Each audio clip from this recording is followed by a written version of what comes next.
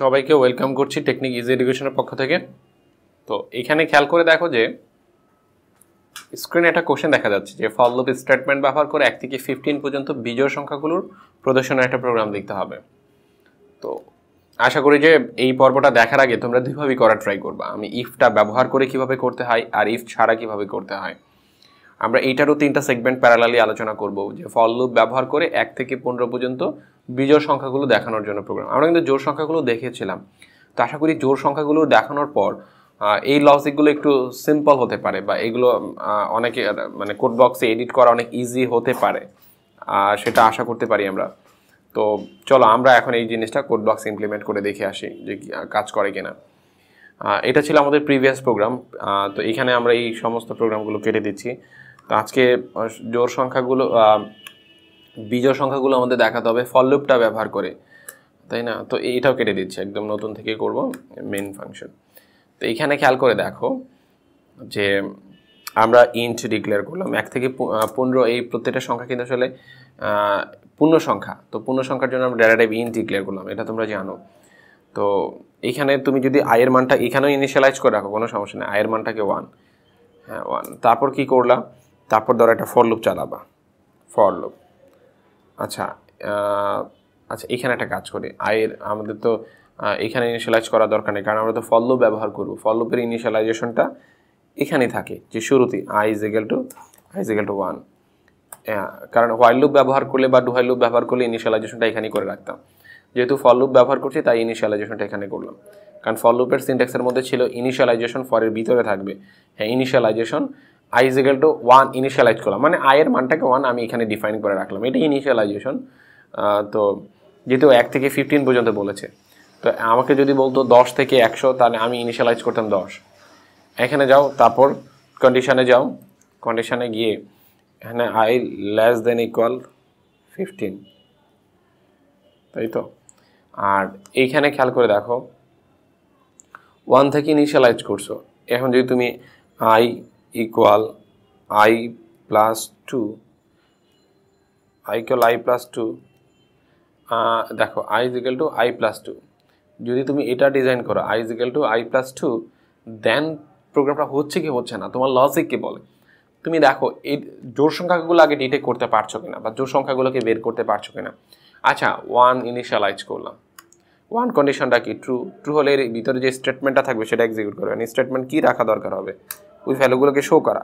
তাহলে হচ্ছে %d, যদি পাশাপাশি দেখাতে চাই একটা ট্যাব দিব, কোথায় দেখাবো? i থেকে দেখাবো, তাই না? এখন খেয়াল করে দেখো, হ্যাঁ দেখাইলাম, তার মানে i এর মানটা শুরুতে 1, এই 1টা স্ক্রিনে দেখাবে। তারপরে খেয়াল করে দেখো, তারপর সে কি লুপ থেকে বেরোবে না, এই i এর মানটাকে 2 বাড়াবে। i এর মানটা কত থেকে 2 বাড়াবে? শুরুতে কত ছিল? শুরুতে 1 ছিল, 1 থেকে 2 বাড়ালে কত হবে? 3। এই 3 ভ্যালুটাকে সে আবার এই কন্ডিশনে চেক করবে। 3 ভ্যালুটা কি ট্রু? হ্যাঁ, 15 থেকে ছোট, কারণ দেখো i <= 15, মানে এখানে 3 ভ্যালুটা কি 15 থেকে ছোট হলে আবারও এই কাজটা করবে যে প্রিন্টএফ %d, এই %d এর জায়গায় ভ্যালুটা দেখাবে। কার ভ্যালুটা? i এর ভ্যালুটা। এখন i এর ভ্যালুটা কত? 3। এভাবে দেখো আবার 3 থেকে আবার 2 বাড়ালে কত? 5।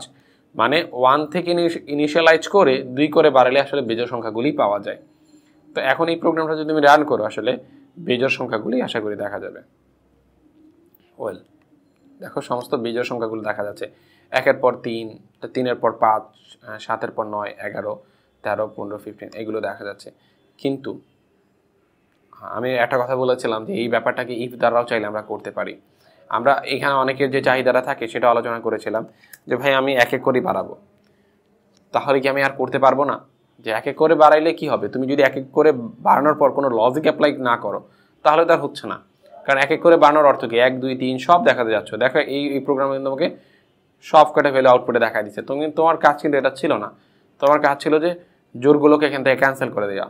তুমি লুপের ইনিশিয়ালাইজেশন 1 থেকে শুরু করছো, i <= 15, i = i + 1। ওয়েল, এখন যদি তুমি এই ব্যাপারটাকে যে সংখ্যাগুলো কি ছিল জোর ছিল সেগুলোকে তুমি ক্যান্সেল করে দিবা আর বিজোড়গুলোকে রেখে দিবা। মানে বিজোড়গুলোর জন্য তুমি এই জিনিসটা কাজ করাবা, মানে বিজোড় হলে এটাকে আউটপুটে দেখাবা, এই যে স্টেটমেন্টটাকে আউটপুটে দেখাবা বিজোড় হলে। তার মানে বিজোড় হওয়ার লজিক কি? ইফ দিয়ে কি আমরা সেটা করতে পারি? ডেফিনেটলি করতে পারি। ইফ যদি i কে এই যে আইকে 2 দ্বারা যদি কি করো মড করো, যদি কি হয় নট ইকুয়াল 0 হয়, এই ব্যাপারটা অনেকে গোয়ায় ফেলি। নট ইকুয়াল লিখতে হয় কিন্তু এভাবে, আর আমরা ম্যাথমেটিক্যাল লিখি ইকুয়াল লিখে মাঝখানে কেটে দিই, এটা হচ্ছে আমাদের ম্যাথমেটিক্যাল এক্সপ্রেশন। আর প্রোগ্রামেটিক্যাল এক্সপ্রেশনটা হচ্ছে এভাবে লিখতে হয়, এই যে শিফট দিয়ে 1 প্রেস করবা, তারপর ইকুয়াল, এটা মানে হচ্ছে নট ইকুয়াল 0। আচ্ছা নট ইকুয়াল 0 মানে কি? যদি নট ইকুয়াল 0 হয়, আমি আয়ের মানটাকে 2 দ্বারা মড করলে যদি নট ইকুয়াল 0 হয়, তার মান যদি নট ইকুয়াল 0 হয় তখন আমি এই কাজটা করব, এটা আমি বলছি। তখন বলেছিলাম ইকুয়াল হলে, এখন বলছি নট ইকুয়াল হলে। এর অর্থ কি? এর অর্থ হচ্ছে দেখো আয়ের মানটা কত, শুরুতে লুপ চালাও, ধরো এই যে লুপে ঢুকছে, আয়ের মানটা কত 1, এই 1 ভ্যালুটা ট্রু না ফলস? ট্রু। যদি 1 ভ্যালুটা ট্রু হয় তাহলে সে কি লুপের ভিতরে আসবে, আসার পরে দেখো আইকে 2 দ্বারা মড করবে, তার মানে কি আইকে 2 দ্বারা মড করার অর্থ কি? প্রথমবার মড করবে, 2 দ্বারা মড করার অর্থ কি? বাকশেষ কি 0 না? 0 না। তার মানে দেখো এই পাঁচটা 0 না, আমি চেক করছি কিন্তু এটাই যে নট ইকুয়াল 0 কিনা। হ্যাঁ, সে কিন্তু আসলে 0 না, এই দেখো সে কিন্তু 0 না, আর আমি কিন্তু এটাই চেক করছি যে নট ইকুয়াল 0 কিনা। যেহেতু নট ইকুয়াল 0, কারণ যেহেতু নট ইকুয়াল 0 কিন্তু আয়ের মানটা কিন্তু 0 না, তার মানে এই পুরো মানটা কিন্তু আসলে নট ইকুয়াল 0 সমান। তার মানে সে কোথায় চলে আসবে? এই কন্ডিশন যেহেতু ট্রু পাইছে, দেন চলে আসবে কি এইটা এক্সিকিউট করবে, দেন আয়ের মানটাকে সে কি করে আরো এক বাড়বে, বাড়ানোর পর কত হবে 3 ভ্যালুটাকে কি পাবে? ট্রু পাওয়ার পর সে কি করবে? ট্রু পাওয়ার পর এই ভ্যালুটাকে সে চেক করবে। আচ্ছা 3কে 2 দ্বারা মড করলে নট ইকুয়াল 0 হয়? হ্যাঁ, 3কে 2 দ্বারা মড করলে কিন্তু নট ইকুয়াল 0 হয়। দেখো 3কে যদি তুমি 2 দ্বারা মড করো, বাকশেষ কত থাকবে 1 কি আসলে 0 সমান না? কিন্তু নট ইকুয়াল 0 মানে সে কিন্তু 0 সমান না, আর আমরা এটাই চেক করছি 0 সমান না কি, মানে নট ইকুয়াল 0, মানে ব্যাপারটা হচ্ছে সে 0 সমান হবে না, এটাই চেক করছি। হ্যাঁ নট ইকুয়াল 0, আমাদের চেক করার কন্ডিশনটা ঠিক আছে, নট ইকুয়াল 0, কারণ এই পুরো পার্টটুকু হচ্ছে 0 সমান হয় নাই।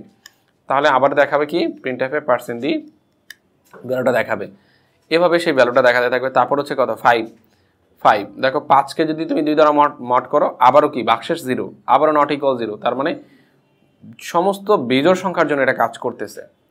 আর তুমি যদি এখানে ইকুয়াল দাও, এই ব্যাপারটা তুমি কিন্তু বুঝতে পারতেছো, এখানে ইকুয়াল দেওয়ার মানে কি আসলে এখানে ইকুয়াল দেওয়ার অর্থ হচ্ছে কিন্তু নট ইকুয়াল না, কিন্তু এখানে ইকুয়াল দেওয়ার অর্থ হচ্ছে দেখো কখন কাজ করবে, যে সমস্ত জোড় সংখ্যা হলে ইকুয়াল 0 হয়ে যাবে। আর নট ইকুয়াল অর্থ হচ্ছে, দেখো রান করে দেখাছো তোমার লজিকটা ঠিক আছে কিনা, তুমি যা করলে এতক্ষণ, হ্যাঁ সমস্ত বিজোড় সংখ্যাগুলি কিন্তু স্ক্রিনে দেখাচ্ছে। তো এটা কিন্তু আসলে আমরা করতে চাইছিলাম, এইখানে এই নট ইকুয়াল দিয়ে না দিয়ে যদি আমরা ইকুয়াল দিয়ে দিতাম, তখন কিন্তু সমস্ত জোড় সংখ্যাগুলো আউটপুটে দেখাতো। এটা কেটে দাও, নতুন করে রিরান করো, দেখো একই প্রোগ্রাম তোমার সাথে আচরণ করলো অন্যরকম, এখন কিন্তু সমস্ত জোড় সংখ্যাগুলো দেখাচ্ছে।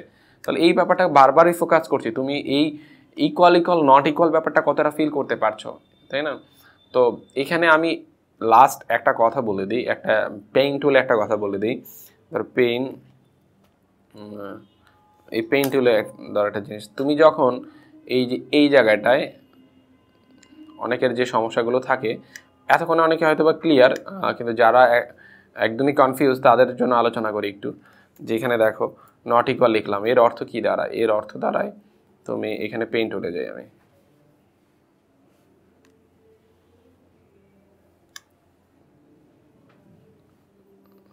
এখানে দেখো নট ইকুয়াল যখন আয়ের মান কত ছিল, ধরো আয়ের মান বেড়ে 5 হয়ে গেছে, তখন সে কি করবে? এই যে আমরা কি করছিলাম আই মড 2, তার মানে হয় 5কে 2 দ্বারা ভাগ করবে, ভাগ করে দেখো কত হবে 2, আমরা জানি 2 হচ্ছে 4, মানে আমরা বলি যেটা বাংলায় আমরা বলি 2 দুগুণে 4, তাই না? 2 অকে 2 দুগুণে 4, এরকম আমরা বাচ্চাকালে পড়তাম। তো সো এটা দেখো 2 মানে 4, তাহলে কত হবে সেটা বাকশেষ কত হবে 1। এই ব্যাপারটা কিন্তু আমি বারবারই বোঝানোর ট্রাই করছি, এই ব্যাপারটা ক্লিয়ার না হলে প্রোগ্রামগুলো কিন্তু আমাদের ক্লিয়ার করা যাবে না। এখানে দেখো এই যে আমি পেইন টুলে এই পার্টটা করলাম, এই যে এই পার্টটা, এটা একটু এই পাশে নিয়ে আসি, মনে করো এখানে একটু খেয়াল করো। হ্যাঁ, এখানে বাকশেষটা কত আসলে 1, তার মানে এই জায়গায় এই যে জায়গাটুকুতে 1 পাবে, আর এই জায়গায় আছে কত 0, তার 1 আর 0 নট ইকুয়াল না? 1 আর 0 কি সমান? নট ইকুয়াল, কিন্তু তার মানে কখন এই পুরোটা নট ইকুয়াল হয়, মানে এই পাঁচটার এই পাঁচটা নট ইকুয়াল কখন হয়, যদি সংখ্যাটা বিজোড় হয়। আর সংখ্যাটা জোড় হলে এটা কিন্তু ইকুয়াল ইকুয়াল হয়ে যায়।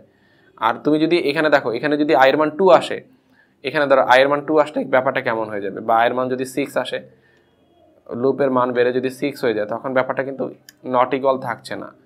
তখন ব্যাপারটা দেখো কেমন থাকছে, এই 2কে এই 2 দ্বারা তুমি কত, এই দ্বারা 6কে যদি ভাগ করো, কিন্তু তোমার কত হবে 6। ভাগশেষটা কত হবে দেখো তো, ভাগশেষটা 0।